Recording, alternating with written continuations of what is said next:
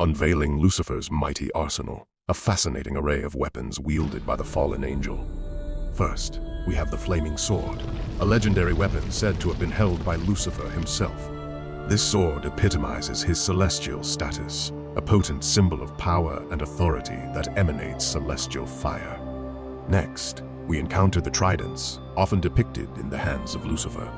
These tridents symbolize his dominion over the realms he presides over, be it the underworld or his fallen angelic realm. Their three-pronged form signifies his unrivaled command and influence.